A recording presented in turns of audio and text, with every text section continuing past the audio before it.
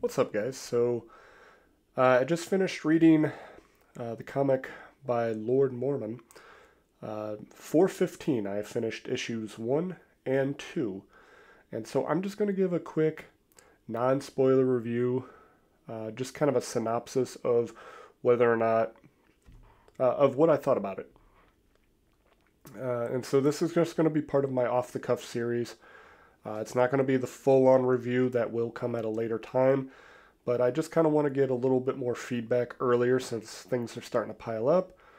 And I thought that this would be interesting to also see how, between now and then, my opinions and viewpoints change after a more critical eye is applied to it. So last night I said, okay, I'm just going to read issue 1, and I ended up reading issue 2 as well. So good sign. Um, I was invested enough to want to go further in. I said, okay, I want to know more.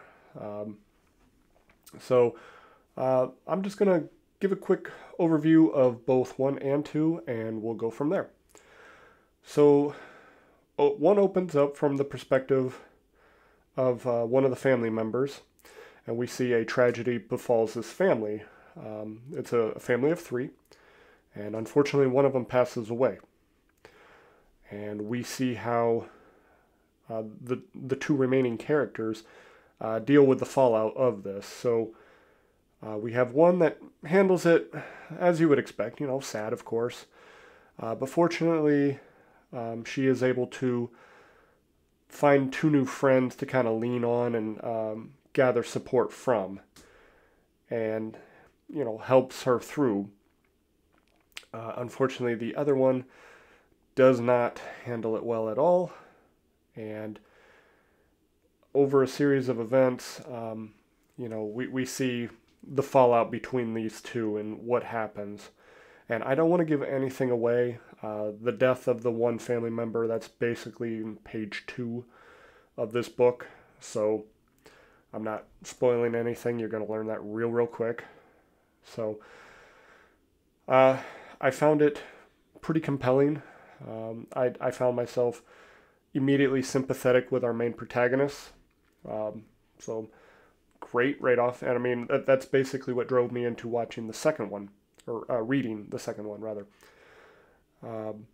So the second one, we start off with our main protagonist from the first one, and now several years later. They are working a job. They get summoned over by their boss and are put in a really unfortunate position as far as where they stand with the company, and things divulge from there. Now, these are pretty quick comics. I mean, I'm not able to discuss a whole lot, and that's my only real criticism of these 2 comics right off the bat, is they are very short. Like when I said that one of the family members in the first one died in like page 2, well, that's almost halfway through the comic, to be quite honest. It's only a handful of pages.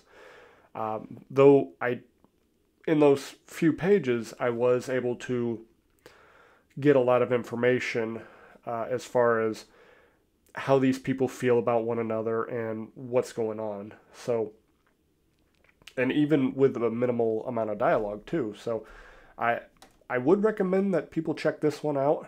I will post in the description where you can find it.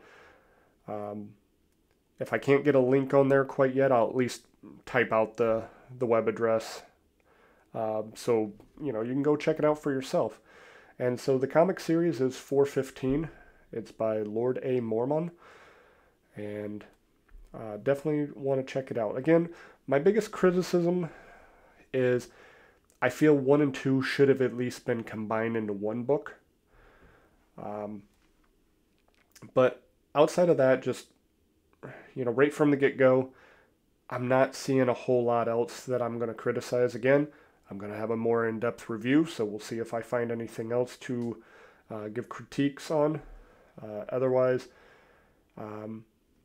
the big plus that I'll give this thing is, again, only planned on reading the first one, but I wanted to know what else happened, so I read the second one as well. And so I will not only be doing a review like right now, where I'm touching on them both, but again, when I go into a longer form, I will also do a review for both.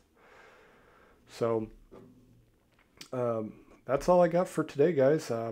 Again, thumbs up so far, and my I will be sure to post a link or at least type out where you can purchase this book. So that's all for now.